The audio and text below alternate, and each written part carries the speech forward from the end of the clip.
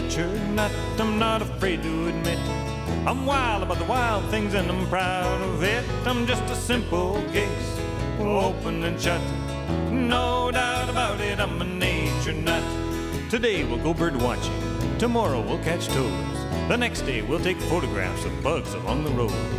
I never get the feeling that I'm in a rut. That's why I'm a nature nut. Well, I'm a nature nut, I'm not afraid to admit. I'm wild about the wild things and I'm proud of it. I'm just a simple case, open and shut. No doubt about it, I'm a nature nut.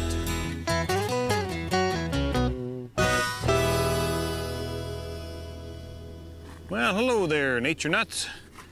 How's it going? Is it hot enough for you? Have you seen any Gila monsters? I was just up the trail here. A woman told me she saw a Gila monster just this morning, which is great news because today is Lizard Day. I think lizards are fantastic creatures, and I must admit, you know, where I live there are no lizards.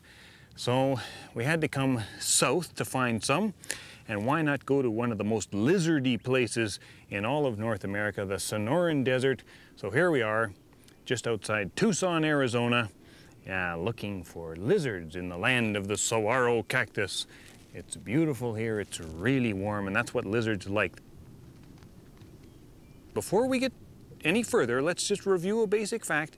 Lots of people confuse lizards and salamanders. Lizards, they have dry, scaly skin, and they live all of their life on land. Salamanders, they have smooth, kind of moist skin, and they live part of their life, at least, in the water. Lizards are reptiles, salamanders are amphibians. Okay, out of the way, done with the technical stuff. Now, let's go find some lizards. There are about 3,500 species of lizards on Earth as compared to about 2,500 species of snakes.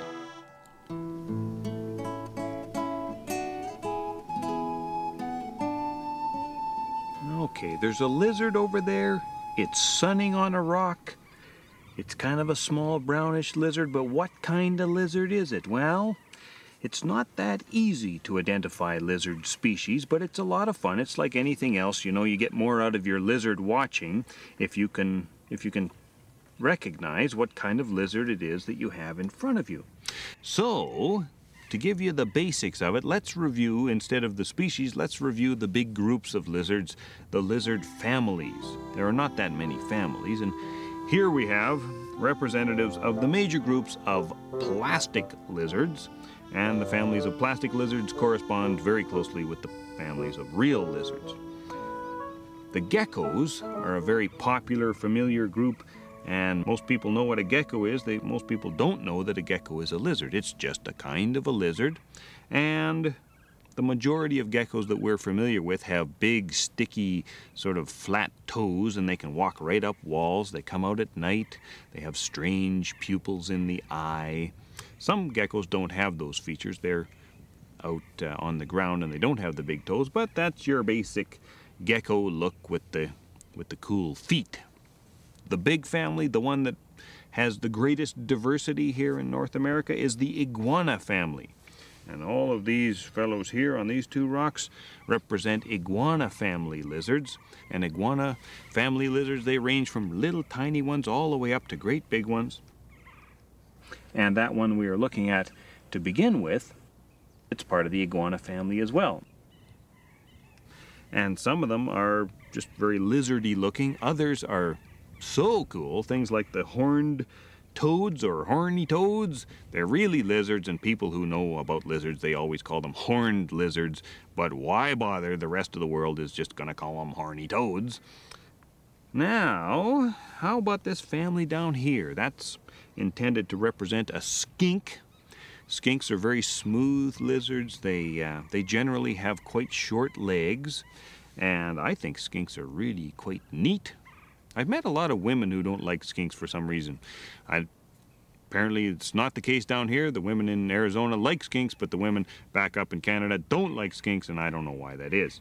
They prefer whiptails and race runners, which are like skinks, except a little bit more sleek, fast-moving kind of lizards. race runners. And then, of course, there are other lizard families, the alligator lizards, the night lizards. It goes on and on. Very interesting subject. When I was a kid, you know, your average plastic lizard didn't look much like a real lizard at all, but now they're so accurate. I even know one university professor who uses them in lab exams instead of specimens in formaldehyde. It's pretty easy to cheat, though. You just look on the bottom of the lizard. It says desert iguana. You'd have to file that off before you use them in the exam. Anyway, there you go. Families of lizards. Now we're ready to get out and find some.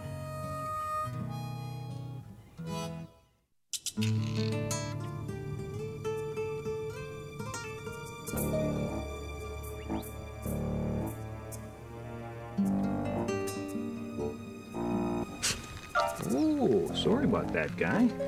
Now, isn't this a bonus? I didn't even mention this family of lizards because there's only 2 members, and they're the only venomous lizards in the world. This is a Gila monster, and we were just driving. Hey, relax, dude. We were just driving along, trying to make a show about scorpions, and here's a Gila monster crossing the road. In the desert, it's early in the morning, and have a look at this guy. We actually saw 2 of them. There was another one back a little ways. He's a little bit upset with me, but a very heavy lizard with beaded scales. The other member of the family lives in Mexico called a beaded lizard. Nice big forked tongue, black and orange coloration to warn other animals that it's a venomous thing. It can really hurt them. But it's a slow moving thing. It's like a skunk. It doesn't have to worry about much because it knows that it's well protected. They shouldn't really call them monsters, though. It's a lizard. Gila lizard. That's what I'd call it if it was up to me. Okay, dude, back to the desert. See you later.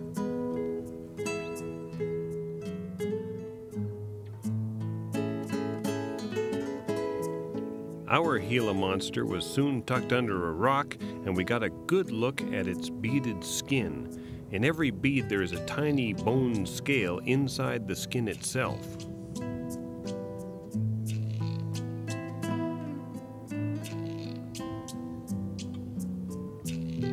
The lizard was still agitated with me, and it flicked its tongue out often. It's an organ for smelling, despite its scary appearance.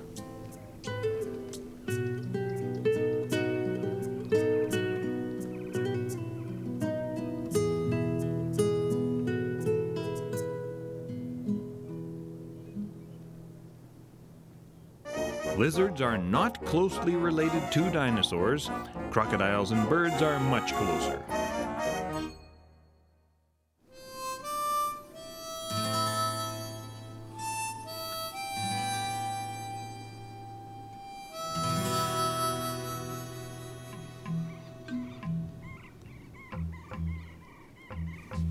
This is a big moment for me. This is the first time I've ever seen a collared lizard in the wild.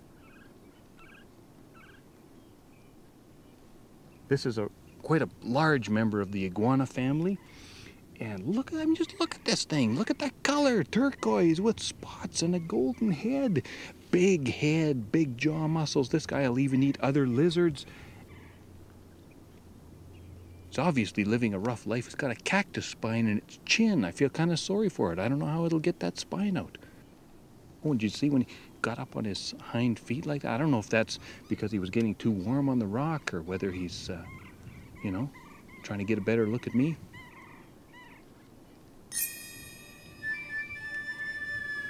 But let me tell you, I mean, this is lizard watching at its very best. Good looking lizard.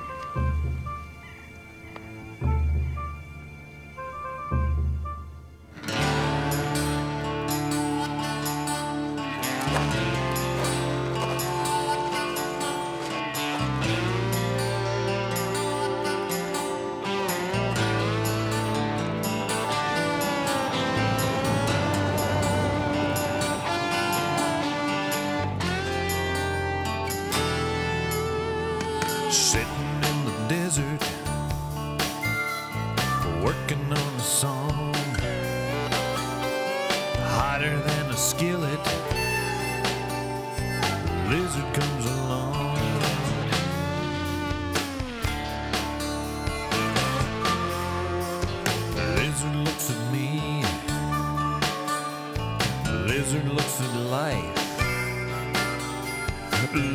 grabs a fat old bug, flashy as a knife.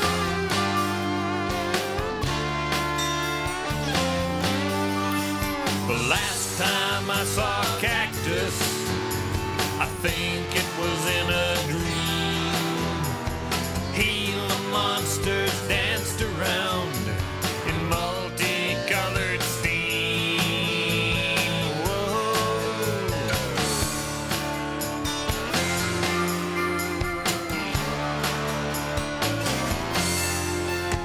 Lizards running everywhere makes me think of home. Postcards to the relatives from a lizard on their own.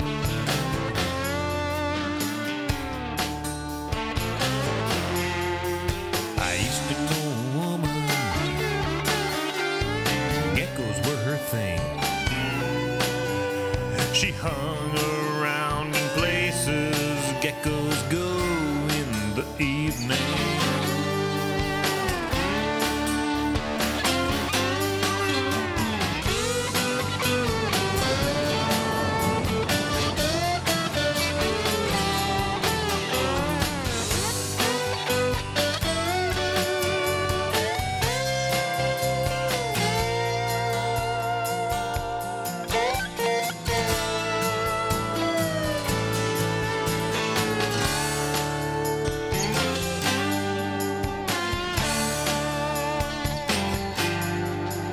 Sitting in the desert, trying to write a song, hotter than a skillet,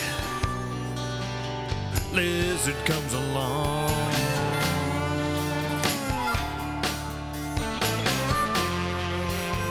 Lizard comes along. Along comes a lizard, and a lizard comes along.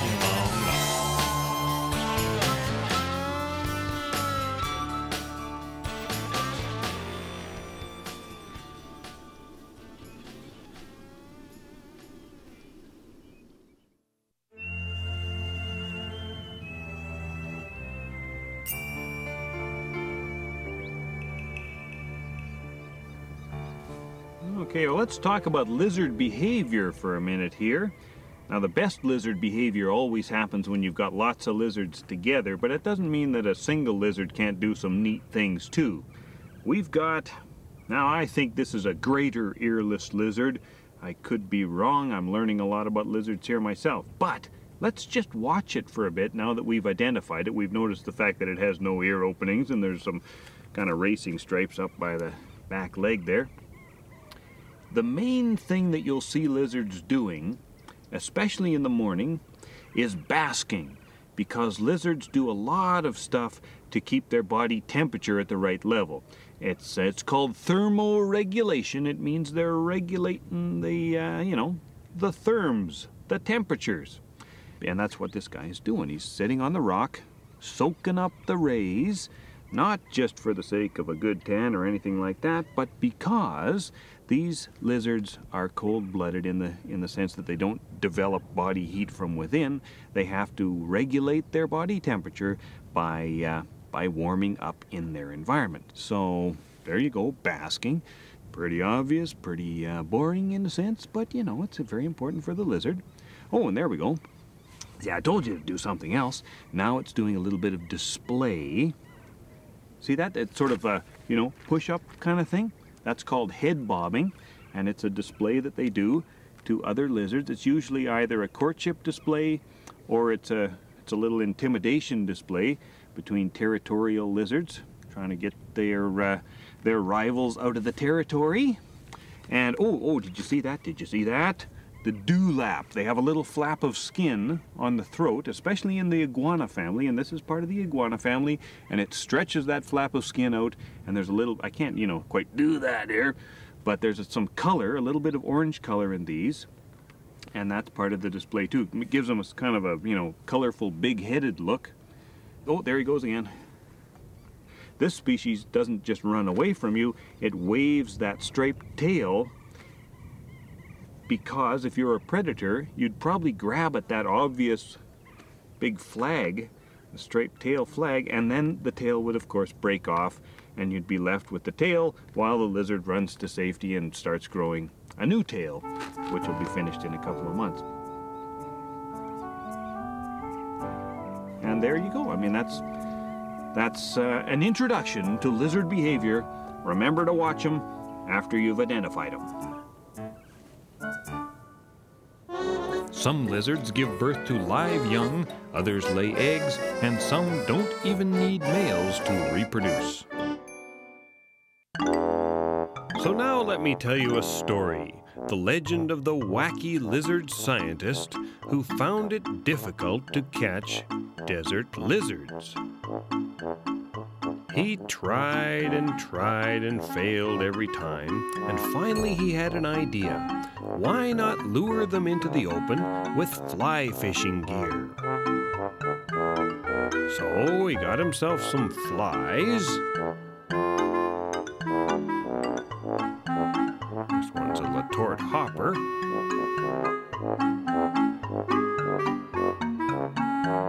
And he got himself a fishing vest and filled it up with all sorts of fishing doodads.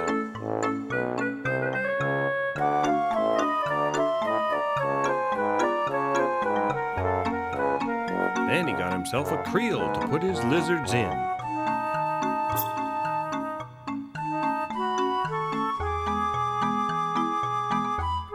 And off he went into the desert, where he began casting for lizards.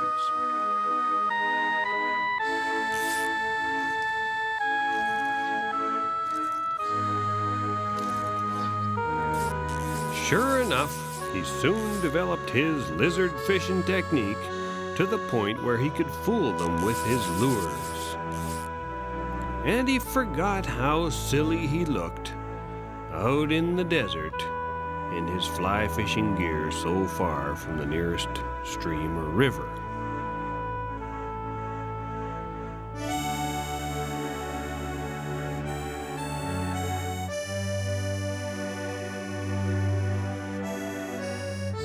He was so caught up, so captivated by what he was doing.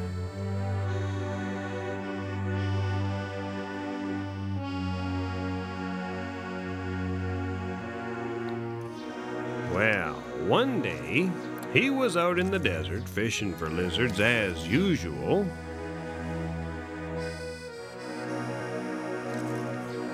And what should happen?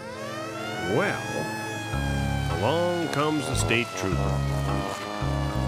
He tried to explain to them what he was doing, that it was all perfectly normal, but they thought he was so strange and off base that he wound up spending the night in jail.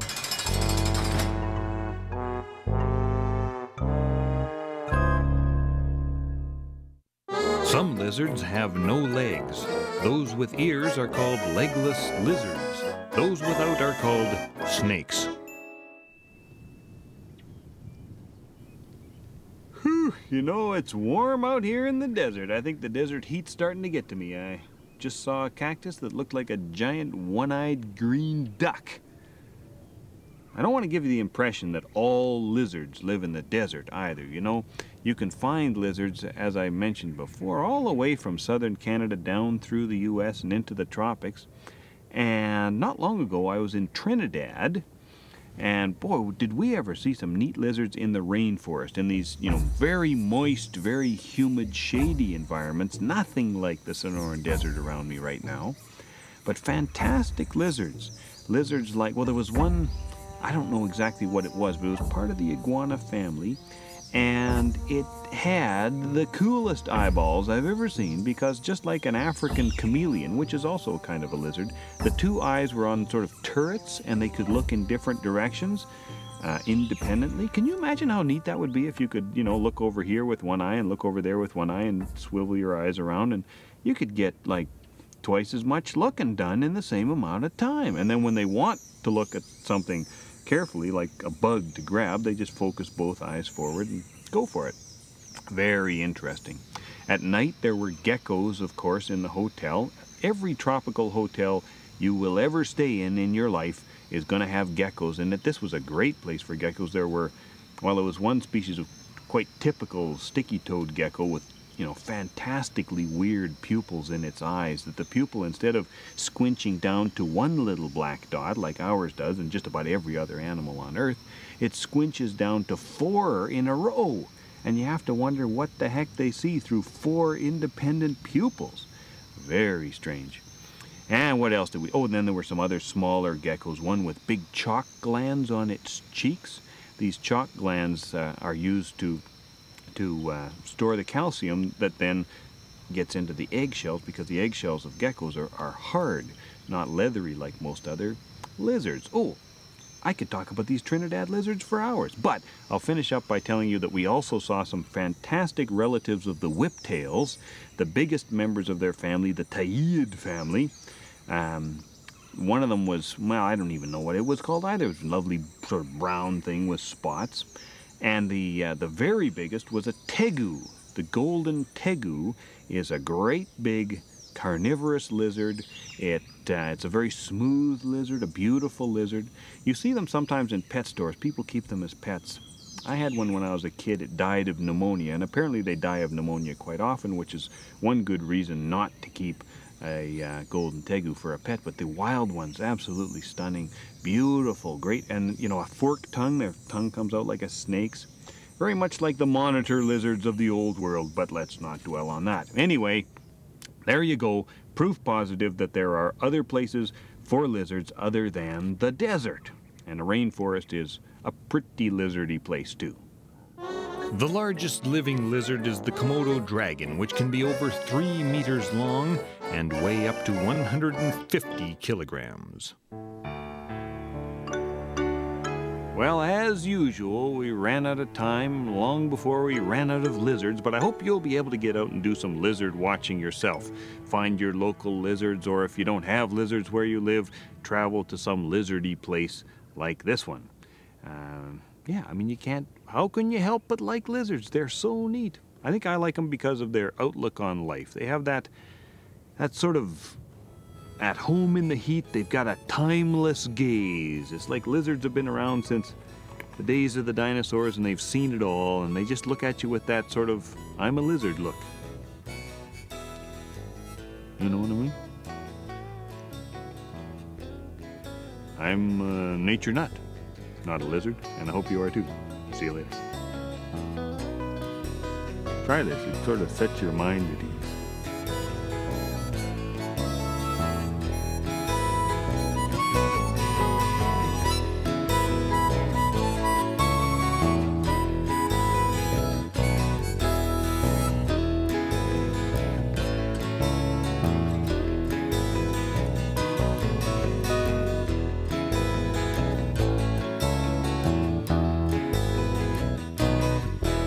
Same time each and every week, uncensored and uncut. No doubt about it, I'm a nature nut.